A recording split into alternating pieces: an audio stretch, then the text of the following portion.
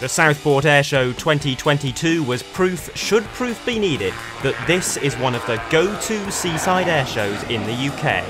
A mix of real rarities and old favourites performing in particularly photogenic conditions, the Typhoon and even the Red Arrows whipping up spectacular clouds of vapour in the humid sea air. Representing the warbirds, the Battle of Britain Memorial Flight performed a 3-ship display, and there was an increasingly rare airshow appearance by Peter Teichman in his P-51D Mustang. And then there was the Black Eagles, performing their first European airshow in nearly 10 years, a 5-minute teaser ahead of Riyadh the following week. This is our pick of the action.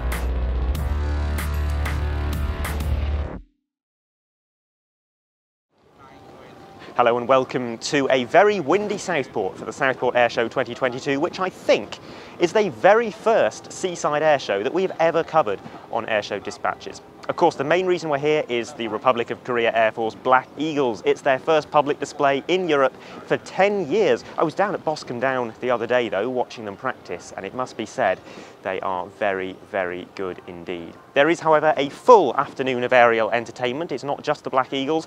So join me, why not, over the next hour as we bring you the highlights of the Southport Airshow 2022. We start with the Black Eagles, approaching now for the first of several flybys, and here in canard formation.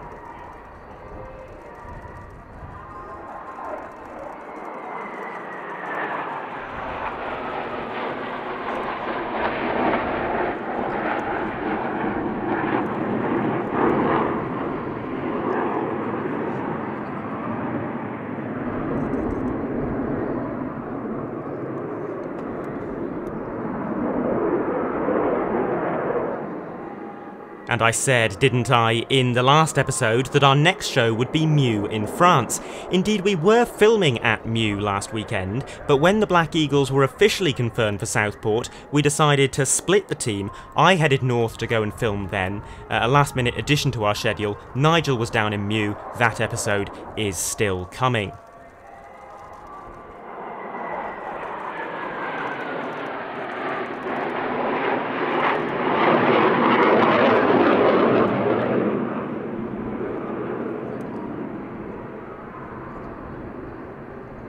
This is not a full display. The team is operating from Boscombe Down and only have enough fuel for about 5 minutes of flypasts after the transit, so it serves as something of a teaser for their full performance at the Royal International Air Tattoo next weekend. That will be the full 25-minute performance. Now, diamond formation, and the team enters a 360-degree left-hand turn with 2 further formation changes.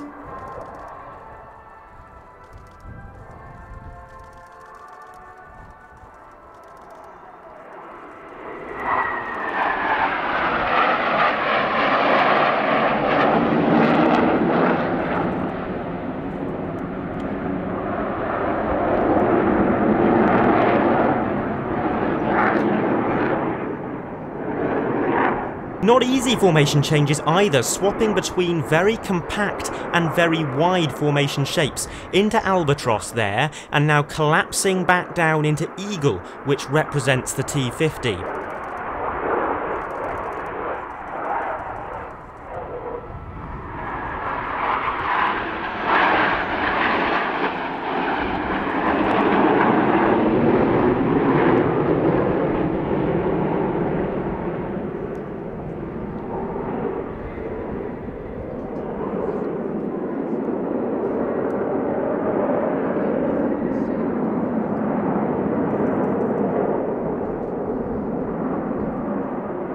The first and only time the Black Eagles had previously visited Europe was in 2012, when they won the award for the best display at the Waddington Airshow and had the rare distinction of being double award winners at the Air Tattoo, and it would be no surprise to see them once again achieve that honour in a few days' time.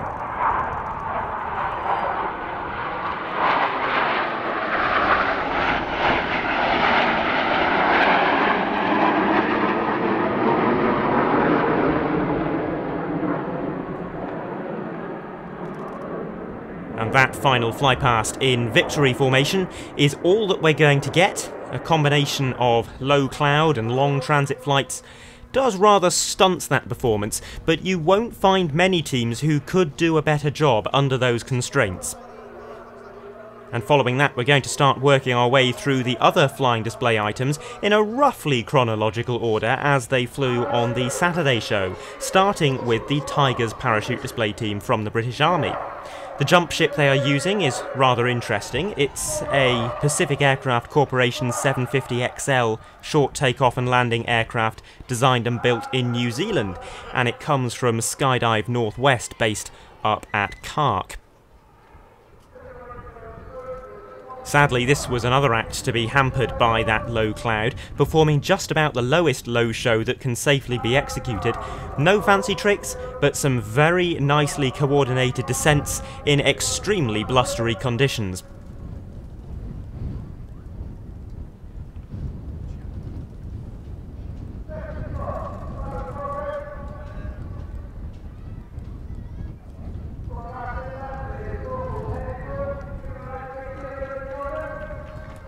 One of the great airshow favourites of the past 10 years or so is Rich Goodwin, seen here flying his new, highly modified Pitts S02E, pointing into wind here and hanging the aircraft on its prop. It's already got a modified Lycoming AEIO540 engine. If you look this aircraft up in the CAA registry, you'll see they've had to give the engine its own name, the AEIO540 Goodwin RS. It produces 1,000 pounds of thrust, which gives the aircraft a power-to-weight ratio of about 0.7 to 1 at the moment, which is just about enough for Rich to prop hang like that. But the aircraft still has a lot of potential yet to be unleashed, because Rich is in the process of modifying it so that it can fly with 2 jet engines on the nose. That will increase the power to weight ratio to somewhere in the region of 1.1 to 1.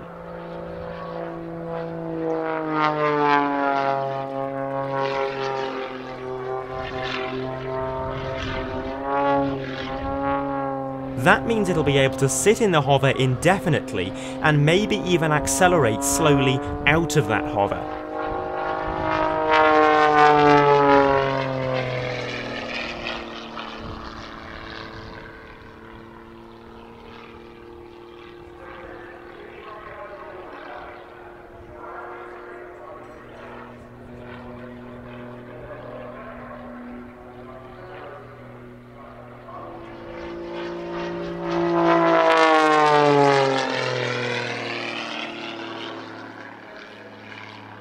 Very dramatic snap rolls there, using the aircraft's enormous control surfaces. The rudder particularly is very much larger than the rudder on a standard Pitts.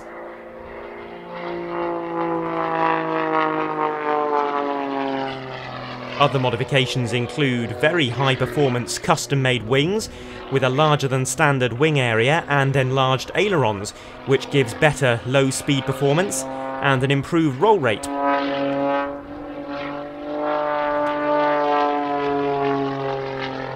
It must be a nightmare to certify, particularly given that unlike in the United States, we don't have an experimental aircraft category here in the UK.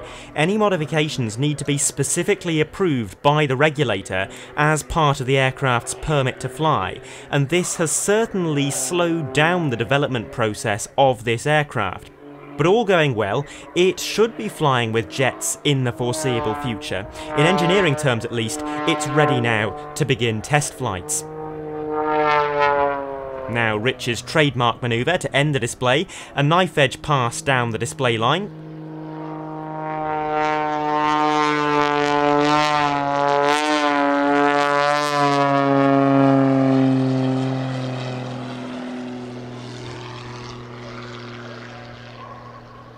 The first of 3 Spitfires next, and this one is a Mark 5B from the Historic Aircraft Collection, based at Duxford.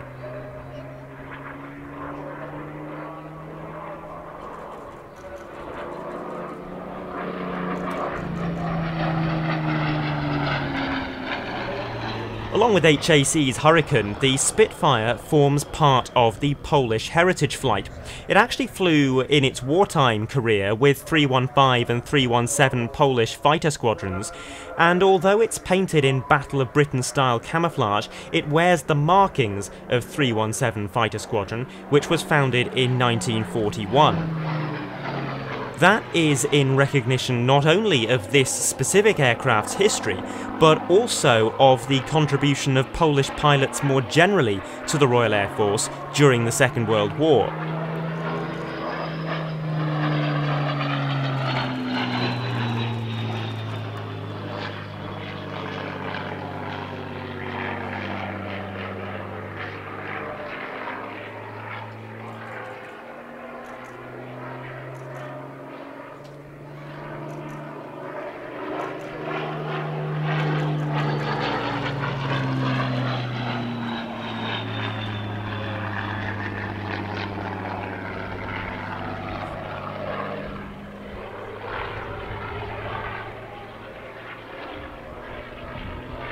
The Polish contribution to the RAF is perhaps underestimated by many.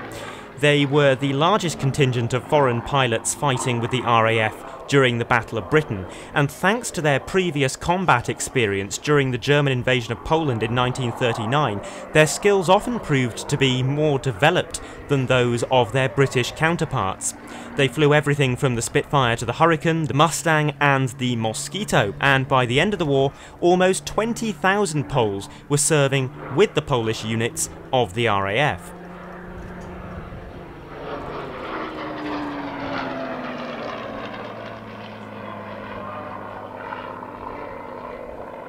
This is, in a way, a homecoming event for BM 597, because while flying with that Polish squadron, it was based at RAF Wood Vale, which was only about 5 miles down the road from Southport.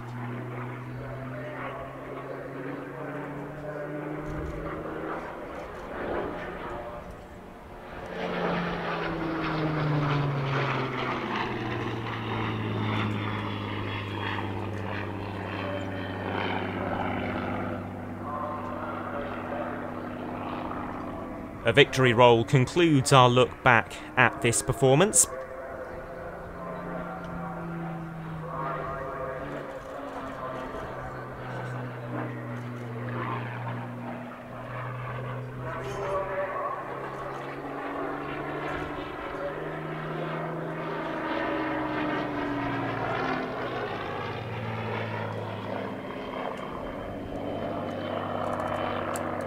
Well, more Spitfires later on, but we move on to the 1950s now, and the Norwegian Air Force Historical Squadron's SB Lim 2, masquerading here as a MiG-15 bis.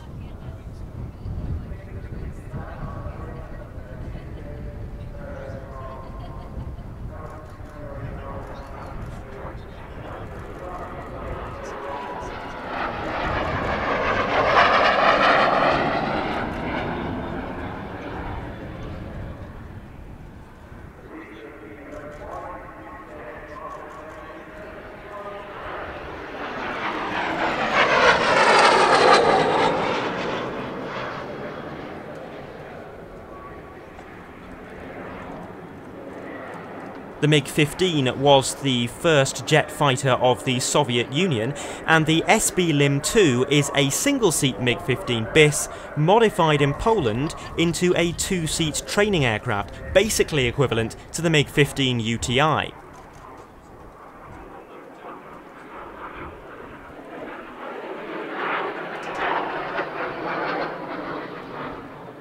You might wonder then why it is painted in the colours of the US Air Force. That dates back to the early 1950s, when American pilots fighting in the Korean War began to report that the MiG-15 was far more potent than anything the West had in its inventory.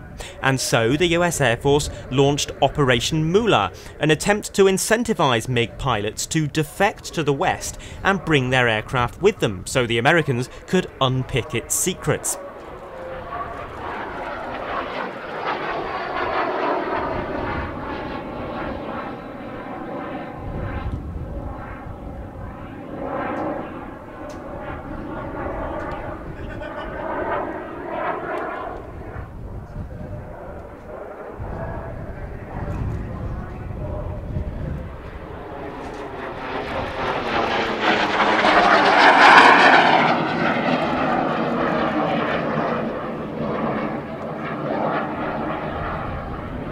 The operation was not a success. Nobody did in fact defect as a result.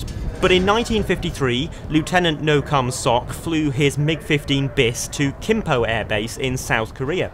He was unaware of Operation Moolah and declined to take his financial reward, but the MiG was very quickly disassembled and transported to Japan and later to the United States for testing and examination. Flight testing lasted 11 days and was undertaken in part by Chuck Yeager. The aircraft was painted in a temporary American colour scheme during that time, and that's what this scheme represents. The defecting aircraft itself is now on display in the National Museum of the US Air Force.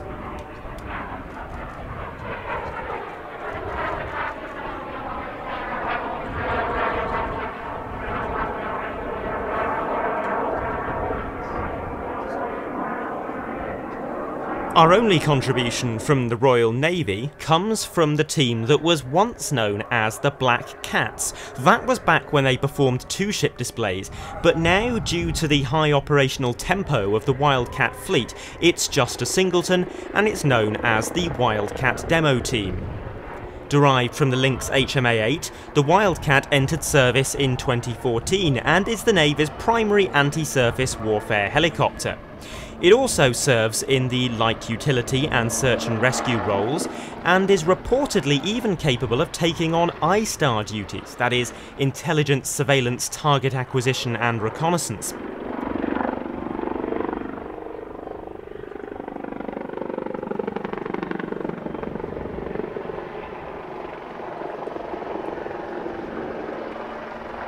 At a glance, it may look like a Lynx with some extra sensors bolted on, but the Wildcat brings a whole new level of capability.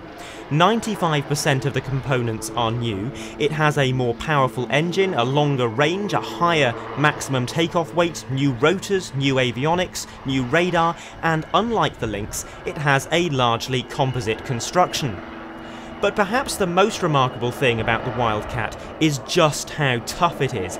This is a helicopter designed from the ground up to be able to smash itself into the deck of a pitching rolling frigate and sustain an awful lot of G on its landing gear without taking any damage. Little wonder then that it's not just the Royal Navy that has invested in the Wildcat program. The Philippines and South Korea both have the Wildcat in service, and the British Army has the type on order as well.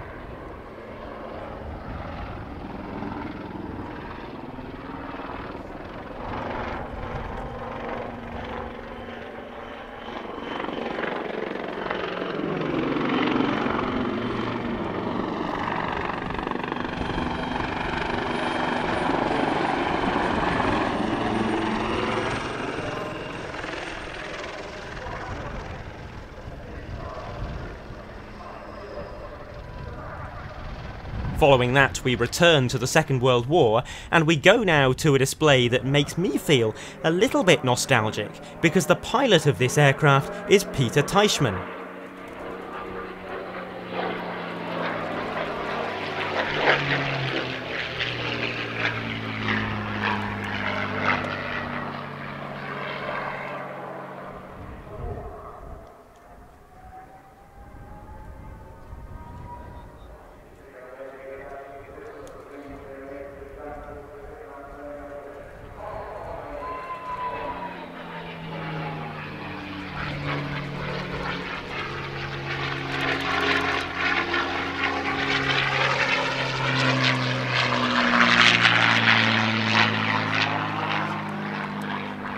When I started going to air shows in the UK not that long ago, in around 2014, Peter Teichman was perhaps the dominant and most respected warbird pilot on the circuit, so I and many others were sad to see him retire at the end of the 2018 season.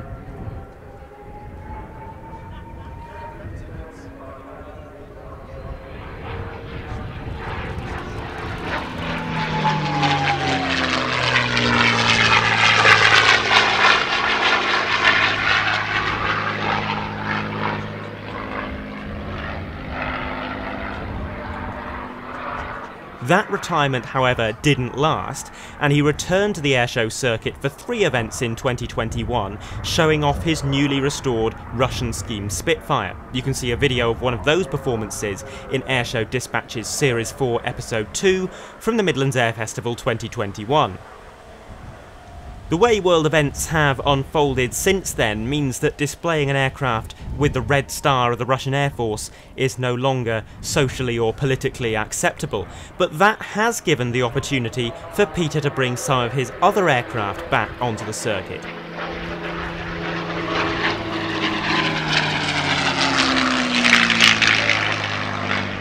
Lovely to see Peter's distinctive style of display back on the airshow circuit once again, with his trademark mix of low passes and graceful barrel rolls, taking great care to point the nose of the aircraft straight at the spectators before pitching up into those rolls.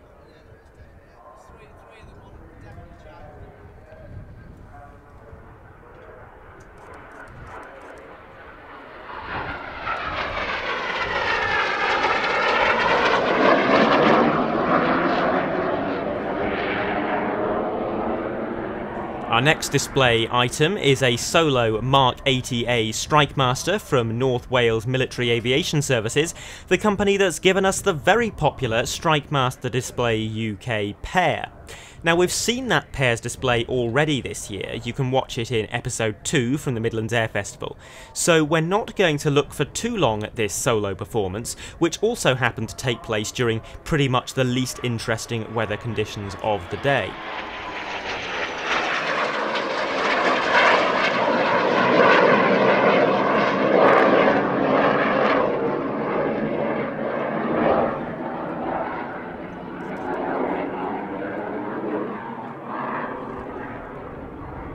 For those who didn't watch that earlier episode, the Strikemaster is a light attack version of the venerable Jet Provost trainer, developed for the export market in the 1960s.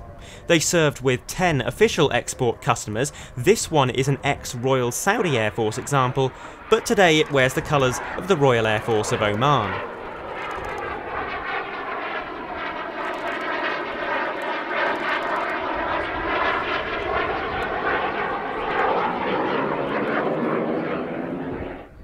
A lovely derry turn here, rolling one way, then turning the other. A tail-chasing manoeuvre popularised at air shows by the great test pilot John Derry.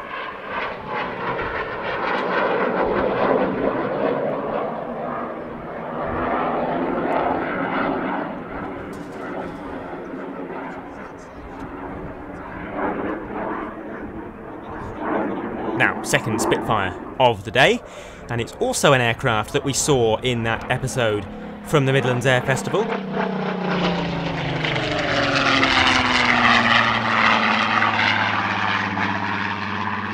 The Spitfire PR-19 of the Rolls-Royce Heritage Flight giving us a particularly noticeable demonstration of the throaty growl produced by the Griffon as opposed to the softer purr of the Merlin.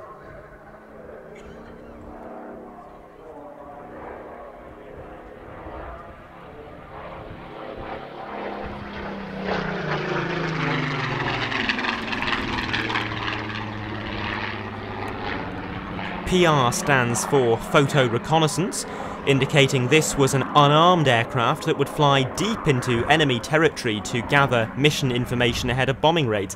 But actually, despite its designation, this particular aeroplane was not used for photography, rather it was used for weather research and forecasting.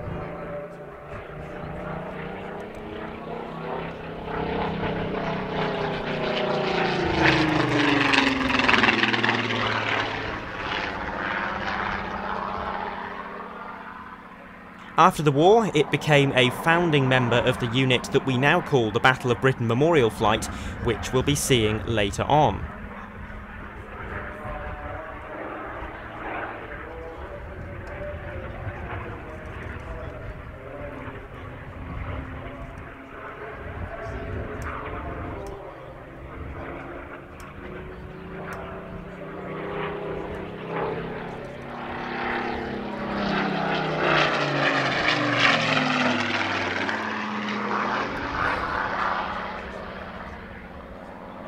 We'll look now at a pair of Royal Air Force training aircraft, one very much still in service, but this one having been retired 12 years ago.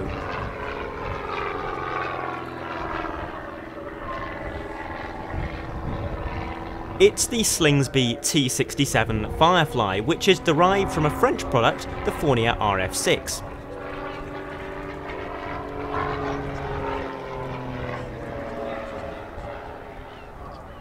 Slingsby built the type under licence in the UK with a much more powerful engine, a Lycoming AIO 540 rather than the original Continental 0200, and they had a great deal more export success than Fournier ever did.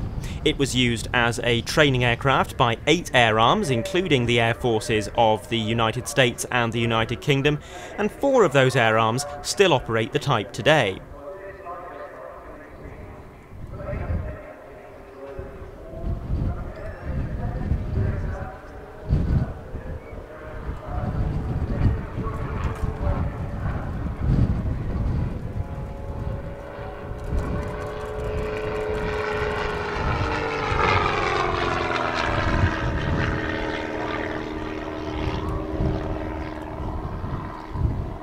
You may remember from the Midlands Air Festival episode we showed a Grob Tutor in an experimental black and yellow paint scheme.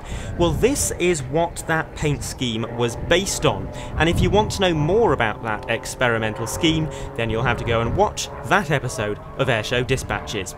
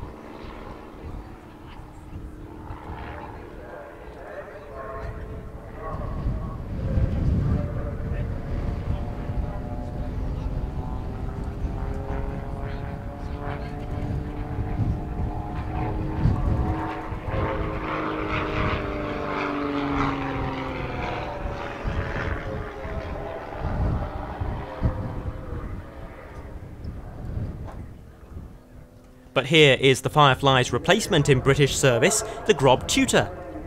In many ways, the Firefly is actually the superior aircraft of the two. It had a higher performance wing that produced a rather better roll rate, and it had a lot more power available to it. That makes the tutor display all the more impressive though, because it isn't just a display of the pilot's aerobatic prowess, but also a demonstration of his energy management skills.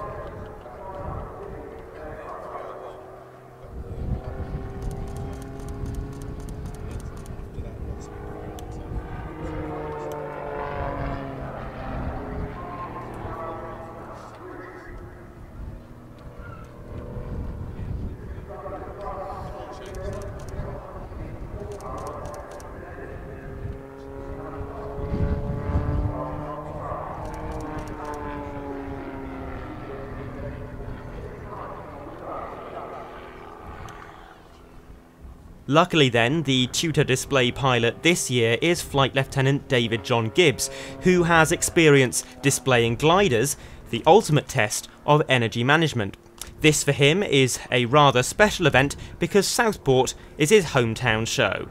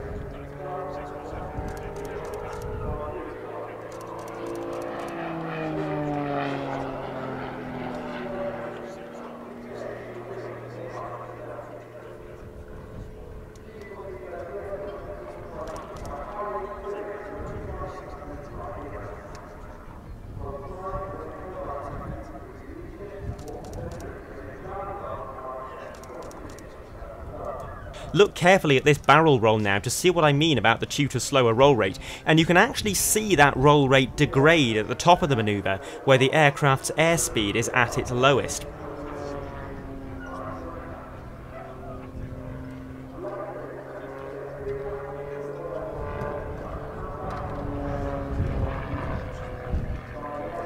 Sticking with the Royal Air Force, we're going to look now at one of the stars of any seaside airshow, not perhaps for the quality of the display, which was rather more genteel than that of the other warbird performances we've seen in this programme, but for the sheer rarity of one of the aircraft involved. It's the Battle of Britain Memorial Flight with their traditional trio of Spitfire, Hurricane and Lancaster.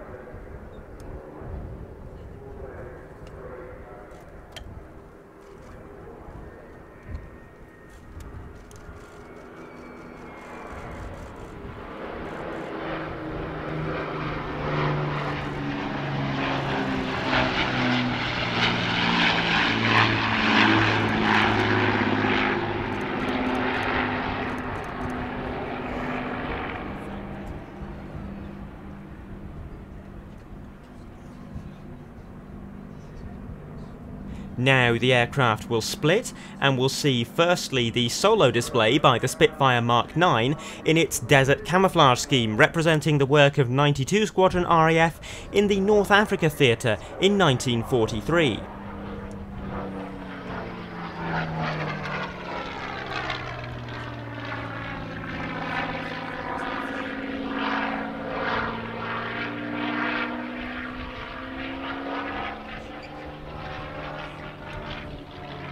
Again, just grazing the bottoms of the clouds, making for some rather dynamic footage.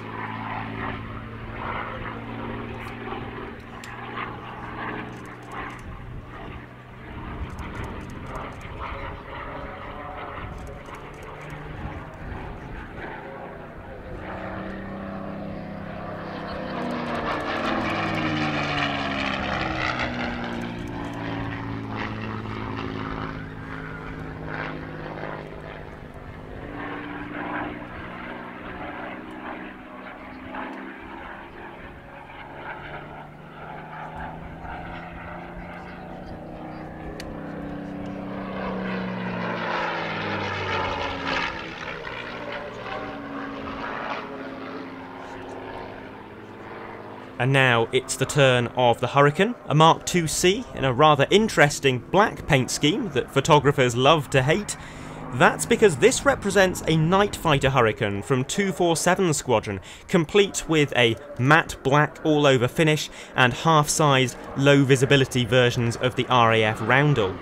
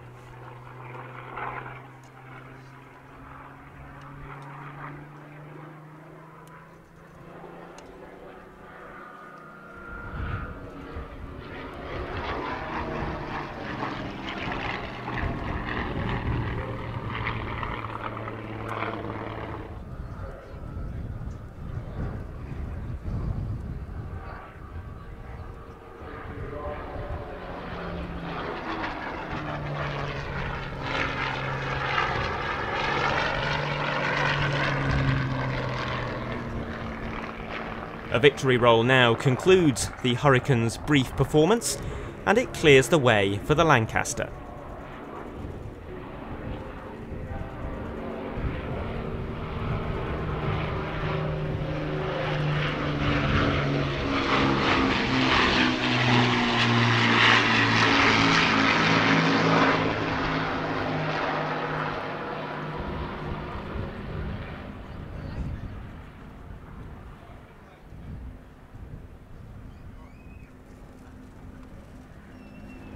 I've said it before, but it's such a delight to see the Lancaster displaying again after being inactive for the best part of 2 years.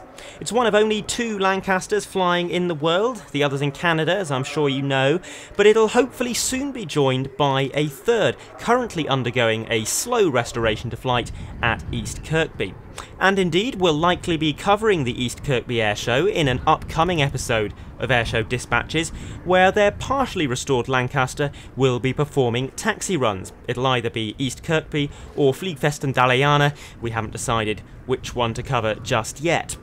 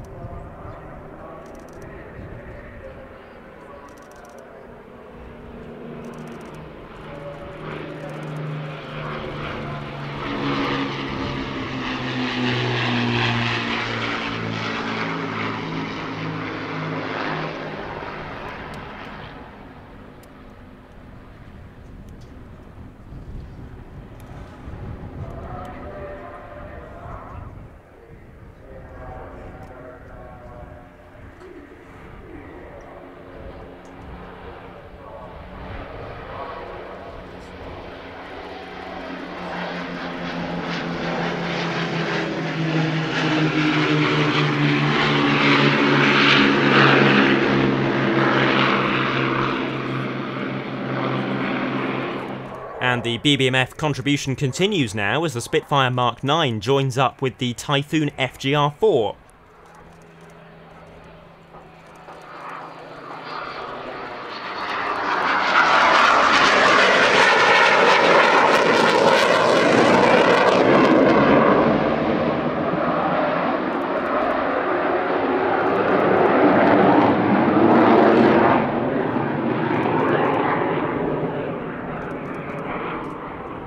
Something we last saw in 2015.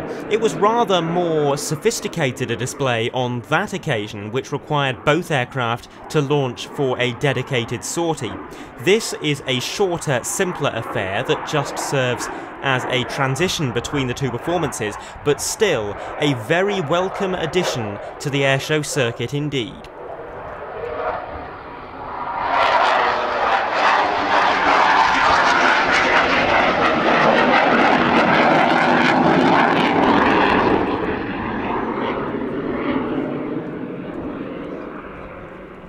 Now get ready for the Typhoon solo display, accompanied by quite a lot of vapour. Braking now.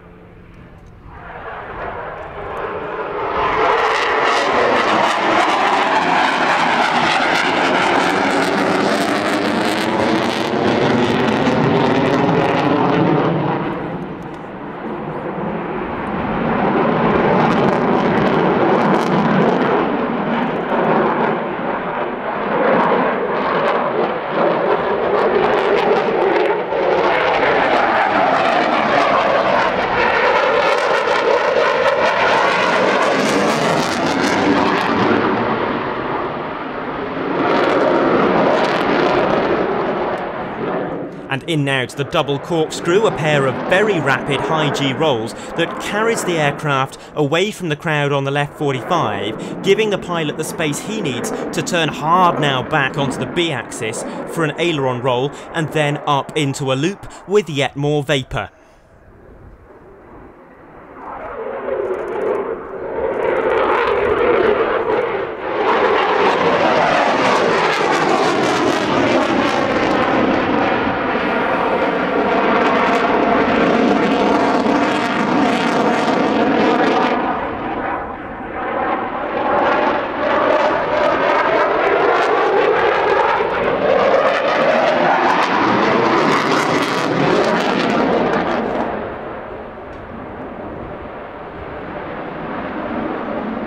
Here showing off the aircraft's 250 degree per second roll rate, rolling through 1260 degrees.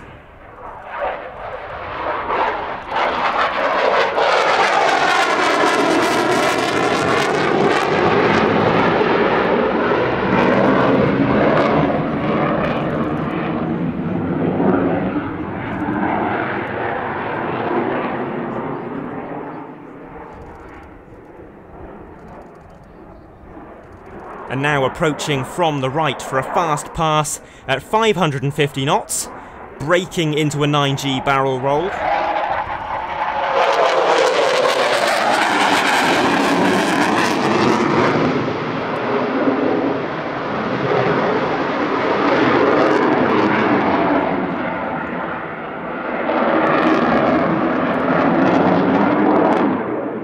Well, you've just seen the aircraft flying at 550 knots, just below the speed of sound, but here is the other end of the scale, a 120 knot high alpha pass, uniquely being performed on the B axis in this year's Typhoon display.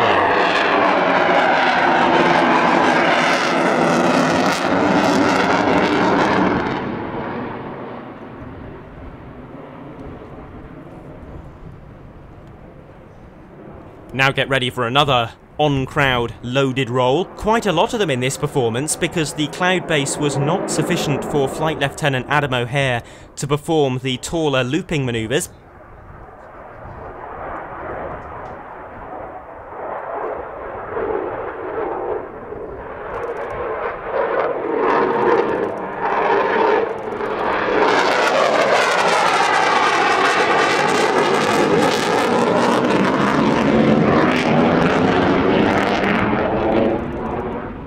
Lovely vapour though during this display, which is created because the air going over the top of the wing, especially at high G load, is at a lower pressure than the air going over the bottom. That low pressure air is cooled below its dew point, causing the moisture within it to condense, and that's the clouds that we see forming around the aircraft's upper surfaces.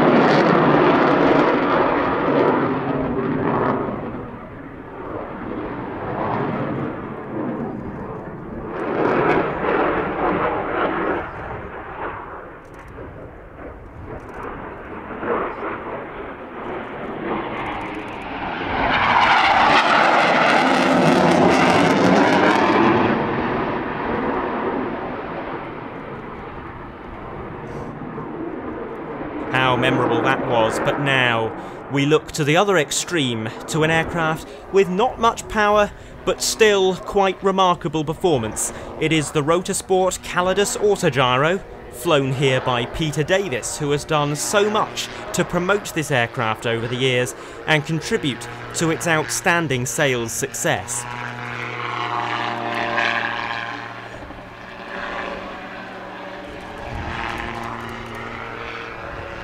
It's a display that is brilliantly dynamic and very close to the crowd, thanks to the special dispensation he has to fly just 75 metres in front of the spectators. Most other aircraft have to be at least 150 or 230 metres away.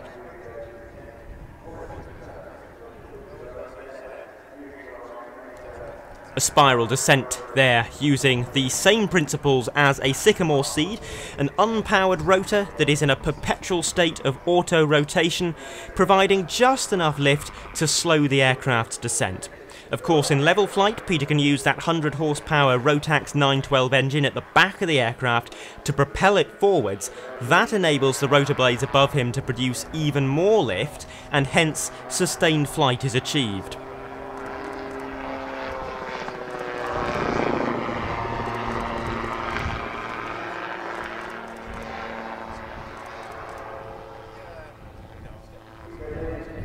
It's not just a toy though, it's got 2 seats, a heated cockpit, and a range of 500 miles, making it a very capable touring aircraft and quite a cost-effective one.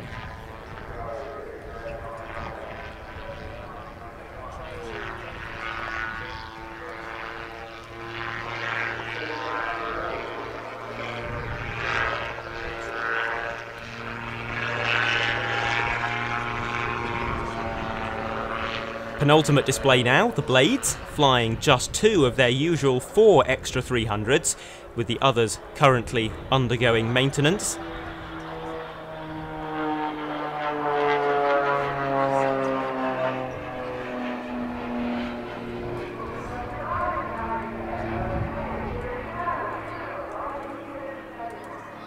But a nicely choreographed routine that doesn't make it too obvious that there are aircraft missing.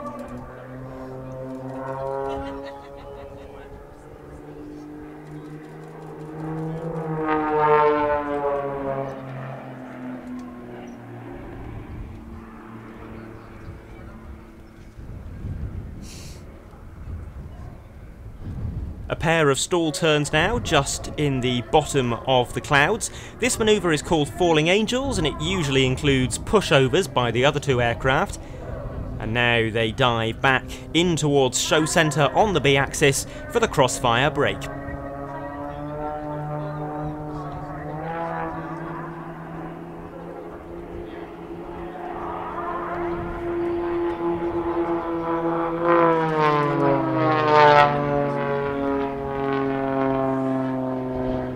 The plan had been for these extra 300s to be replaced at some time between 2019 and 2022, with the new aircraft being the Gamebird GB1. That doesn't seem to have come to fruition, and we don't know what the timescale now is for that project, but a 4-ship of Gamebirds would be quite a sight to see. Incidentally, the Chilean aerobatic team, the Halcons, completed their transition to the Gamebird this year, becoming the first aerobatic team in the world to do so.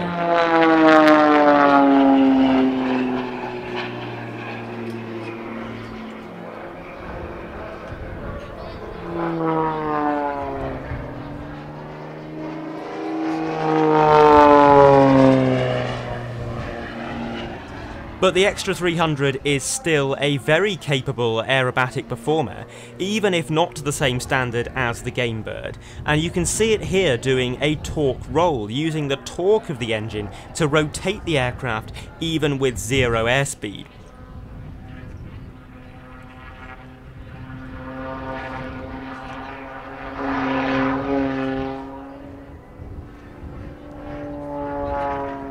The Extra 300L version has proved particularly popular, not least because there's room for a passenger.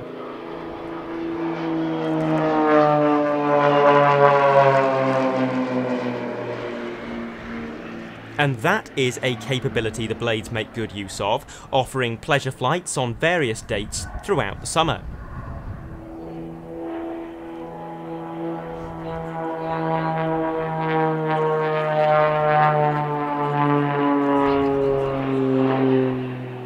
Pulling up now into a quarter clover. This would normally be a vertical break, but instead the 2 aircraft remaining in line astern.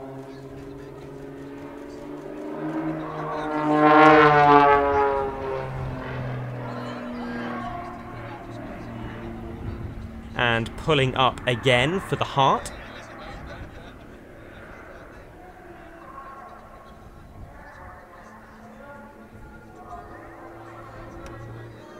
And doesn't that look great above the symmetrical shapes of the lighting poles on Southport Pier? Very grateful to Sefton Council for affording us this viewing position, by the way.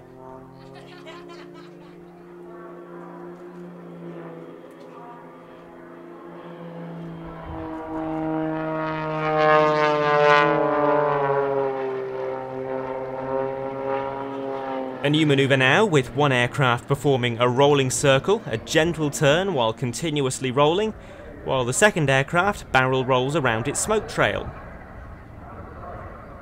And that just about concludes the performance, just one final split to go.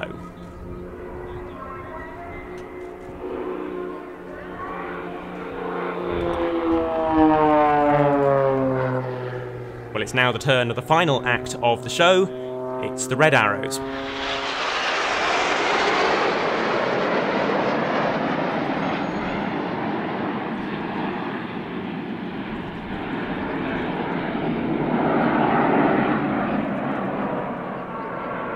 Pulling up there for the first loop. It's the only loop they'll do because of the residual low cloud. The shape changes there from wall to 7 arrow, but it's a transition they're not quite getting right this year. Red 7 well behind his teammates as they apex that loop. They don't seem quite up to their usual standards this season with the quality of some of the formation keeping.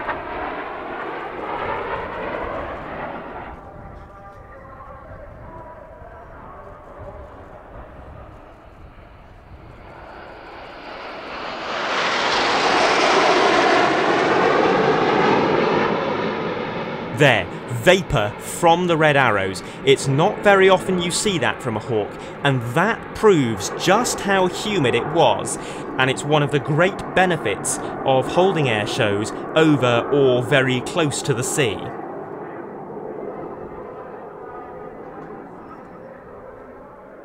So we've gone down to the rolling show now. Normally this would be the lightning loop, but instead we're just getting a present.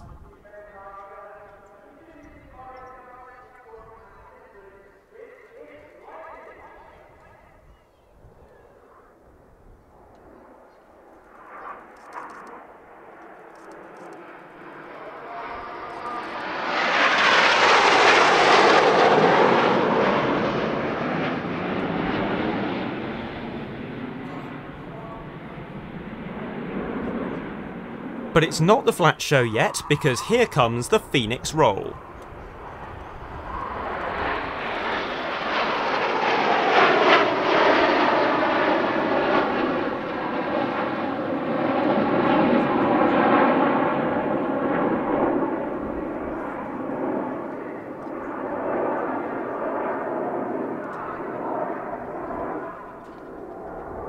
But there's still some cloud around, as you can see, and that moment there probably scuppers any further attempt at rolling. From this point we'll move into the flat show, but it must be said the Red Arrows flat show is particularly good, much more dynamic than the flat shows performed by many other aerobatic teams around the world, perhaps partly because of how often the Red Arrows have to fly it.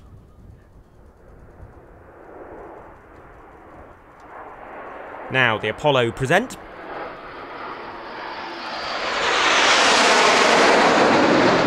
But that's too close. Much too close. It should have been on the 230 metre line, but ended up directly over the crowd there. Not suggesting anything was actually unsafe, but it certainly ate into the safety margins that are very sensibly put in place.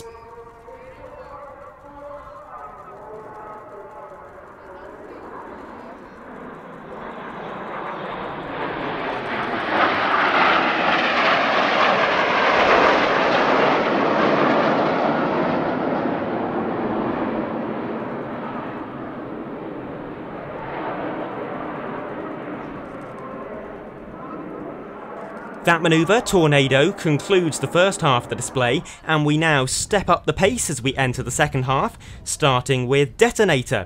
Reds 1 to 5, braking first, the synchro pair underneath.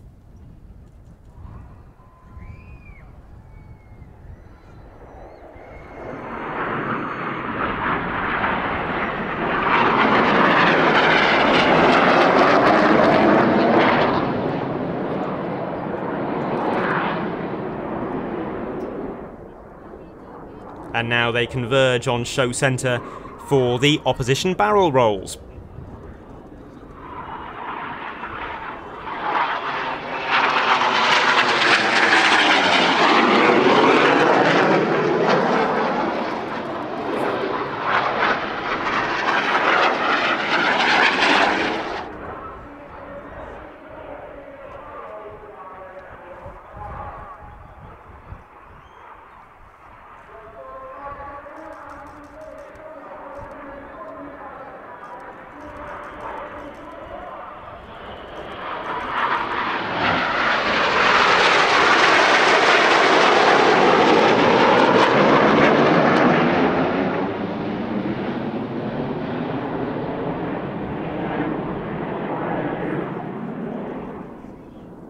The synchro pair now arrive for the corkscrew.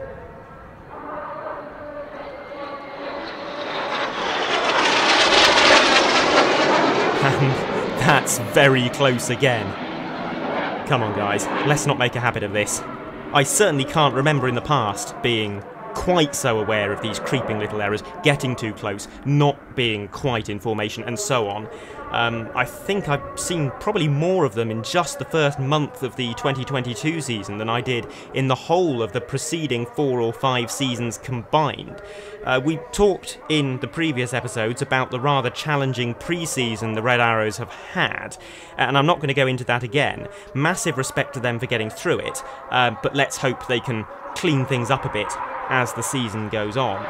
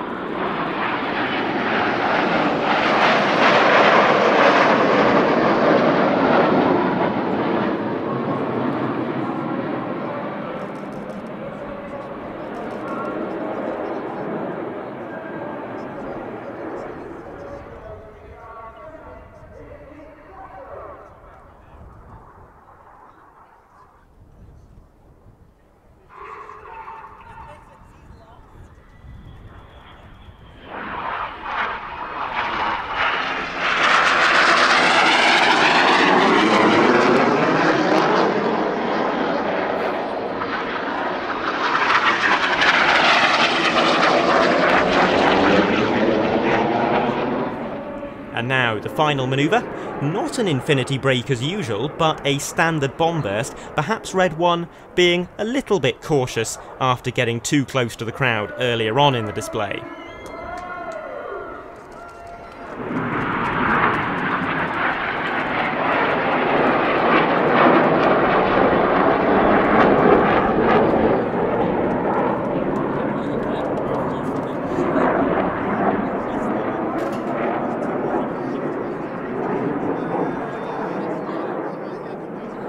With that, we end our look back at the Southport Airshow 2022. Next time, we'll be at Mew for that long-promised episode focusing on the Normandy near Men. Until then, thank you very much for joining us. From me, Adam Landau, it's goodbye for now.